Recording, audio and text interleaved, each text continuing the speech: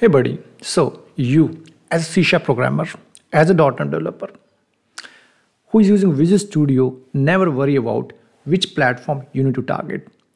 You need to choose x86, x64 or any CPU. Now question is, if we don't need to worry about if our program still works without worrying about these target platform, then why we need to know this? Right? Why Microsoft has put this option? Are they insane? I don't think so. They are insane, right? If Microsoft has put some option within Visual Studio, there must be some purpose. So what purpose these are filling? These three different options are filling, right? And the thing is, we actually not reached up to that level of coding where we need to worry about, right? So we will talk about that level of coding where actually you should start worrying about the target platform, right? So let's dig into the code and try to understand all these concepts, and we will also understand why 8086 is called x86, right? So let's go and jump into the code and we will talk about all these concepts. Okay, so here we're in the Visual Studio, and these 5 lines of code is going to help us to understand this whole concept. So, these are the target platform. From within Visual Studio, you choose any CPU, x64 and x86, right? Normally, when you create a new project these days, what Microsoft does, they know that, the kind of programming we do, we really don't care about what target platform we are choosing. So if I can show you a new project, this is my new project that I have created, right? It is just empty project, if you can see, right? And if you look at this, there is no other option other than any CPU. So that means, even Microsoft don't care about what target platform you are choosing. They know, the mostly code that we are going to write, that would be any CPU, because we don't need to worry about, right? So here, let's talk about x86. So if you remember, in your college time, you must have read about processor called 8086. That denote x86 now, right? When you choose x86, that means you are coding this whole code for 32-bit operating system. Now x64. When you choose x64 here, that means you are making a code for 64-bit operating system, right? Now there is a very possibility that some code which is written for 34, if you choose x64, code may not work or you face unexpected exception. The chances are very less, but yes, there are a chance, right? Now, why x86 is 32-bit operating system and x64 is 64-bit operating system? So x86 8086 processor came very first than x64. It was very old, right? At that time, this processor was targeting 32-bit operating system or 32-bit, right? So this was their name. And a new company launched in the market, they have just simplified that they are going to support 64-bit operating system, hence they will name it x64. They don't want to make any confusion, right? Since this was old, it was kept as x86, not x34. Right? So that means they are, basically talking about the pointer size. If you look at this line of code, int pointer size, right? The size of the pointer in x86 is 32-bit, in x64 is 64-bit. So I'm going to run this application and we will try to understand this whole code. Let's see, the first lines tell me that which process architecture this code is built for. That will choose from this, right?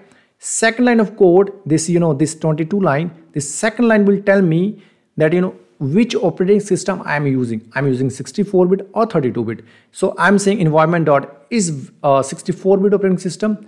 If I'm using 64-bit, it will tell me yes, that means boolean true. If no, some other operating system like 32-bit, then it will say false, right? And then the size of the process architecture, right? If it is x86, it should be 32-bit. If it is 64, it should be 64-bit. So what I'm going to do, I will go with x86 first. So let's try to hit this button. And now we will see, come on, here you go. The architecture that I'm targeting x86 as I have chosen here. What operating system am I using? 64-bit? They are saying yes. I'm using 64-bit operating system. My Windows that installed on this machine is 64-bit. Now, since it was x86, the size of the pointer is 32-bit. Right? Now let me close it, and what I will do, I will choose x64. I will run it and I will see the difference. Here you go. So see, architecture that we have chosen, that is x64, which is here, right? I'm using 64 operating system. Yes, that is always going to true. Now you see the size of the pointer is changed. Before 8086 was for 32-bit. Now it is x64, so it is 64-bit. Right? Now what? What if I choose any CPU? Let me choose any CPU. Right? What it will do? So the interesting thing about any CPU is you don't need to decide what operating system you are going to target, x86 or x64. You leave that up to runtime, right? You just compile your code by choosing target platform, any CPU, because you don't know the code that you are writing on which operating system it is going to deploy. Is it going to be 32-bit or 64-bit? So in that case, you just go and target any CPU because you don't have any information, right? And when you hit that, at the runtime, the IL, the intermediate language, convert your DLLs, your whole code into that assembly language that understood by either 32-bit or 64-bit on the basis of operating system where this code is going to run. Now, I have chosen any CPU, right? And my machine is 64-bit operating system. So let's see the magic now. I'm going to hit this and the expected result, here you go. See, architecture is x64, though it was any CPU. The reason was I am using 64-bit operating system. Since it was 64-bit operating system, the size of the pointer is 64-bit. Now, you know what? Where you need to choose x64 versus x86. Well, x86, let me tell you one difference. If you are writing, a normal application, where you don't need a lot of memory, right? Or maybe less than 4 GB of RAM, you can write down your code within x86. It will work. But if you're writing a code, some video processing like YouTube, right? Or image processing where, you need a lot of memory to execute those, to process those, you should go for x64, right? So for lightweight work where you don't need a lot of processing, you are good to write code x86. If you need high performance video processing, image processing, at that time you can go with x64. Now sometime we may think if x64 can handle that kind of memory, why not to write code in x64 instead of x86? So you know what? Let me tell you one example. Let's say you have two cars. One car having 5-seat, second car 7-seater, right? 5-seater car consume less fuel and that save cost. Now you guys, your family needs to go to an event where 5 people needs to attend that event. So what you will do? Are you going to choose a 7-seater or 5-seater? Because there are 5 members, and if you choose the 5-seater car, it will consume less fuel and it will save a lot of money, right? So why you will go for 7-seater car, right? So same here.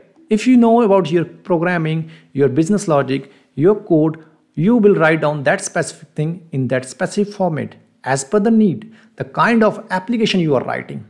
High processing, go for 64. Not that much high processing, or where you need more than 4 GB of memory, then go for x86, right?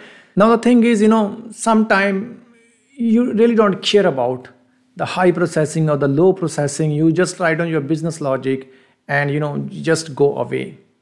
Now even you don't need a high processing, even you don't need the low processing, but still you need to work with either x86 and x64. What would be that use case? So when you directly deal with the assemblies, let's say you have to write down the code specifically for 32-bit operating system. That means you are dealing with some core functions of 32-bit operating system. At that time, you have to be very specific. The code that you are writing, that needs to be specific for 32-bit operating system. if you choose the target platform at that time 64, it may not work, right? You may face unexpected exception. That is for, there are chances very high.